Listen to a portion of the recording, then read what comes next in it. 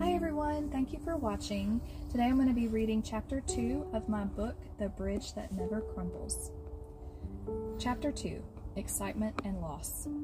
Fast forward 4 years to 2014, and my husband Michael and I decided we were ready to have another baby. For the past year, I had been suffering with endometriosis and fibroids on my uterus.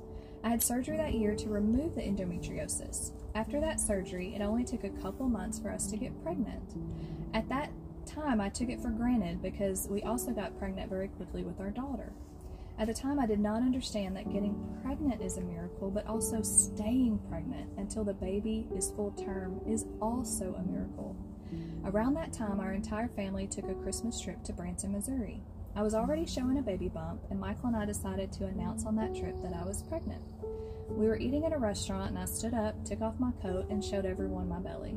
My mom was so excited that she was going to be Nana for the 4th time, she told everybody in the restaurant about it. My sister had a son and daughter at the time and just recently added a second son. The rest of the trip was perfect. I was so excited to have a life growing inside of me. Not long after our trip, I had a prenatal checkup. We could not wait to hear the baby's heartbeat. During the ultrasound, it seemed like she moved the wand over my belly forever. Finally, she said she couldn't find a heartbeat. My heart broke. Michael told me not to worry, and we were probably just earlier than what we thought, which is the doctor said was a possibility. I went to the doctor's office every 2 days following that visit to check my hormone levels to see if they were increasing, which would indicate a normal pregnancy. It was so hard not to worry, I fully admit that I did. I just kept praying for peace and that the baby would be okay. A few days later, I started bleeding. I knew in my heart that we had lost the baby.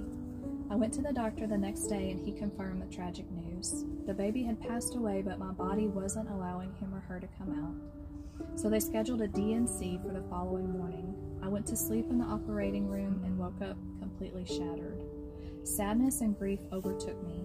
In addition to that, I was having horrible pain in the days following the D&C. I had developed an infection and the recovery was hard. My family, friends, and coworkers were amazing during that time. They visited us, brought us meals, and just loved on us. One friend brought me the devotional, Grieving the Child I Never Knew.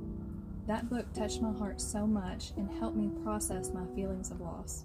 However, it was still hard to understand why this had happened, and I kept blaming myself. Maybe this was my punishment for all the previous sins in my life.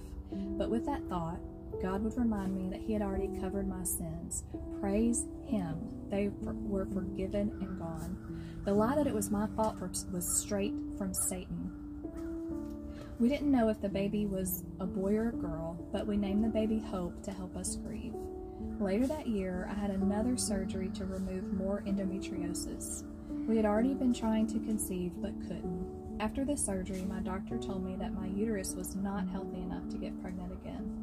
My doctor is a man of faith, so he didn't tell me it was impossible to get pregnant, but between the unhealthy uterus and the fibroids, it would pretty much be impossible.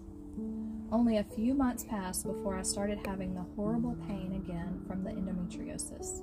We talked about the option of having a hysterectomy, but I just felt the Lord telling me to wait.